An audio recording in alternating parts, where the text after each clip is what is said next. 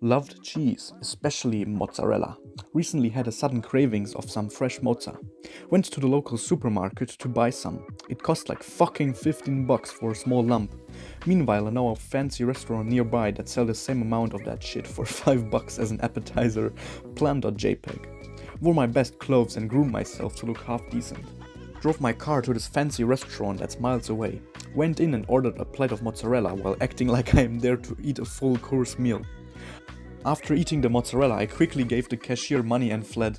It was some okay mozza. Would the restaurant blacklist me? I don't think they would.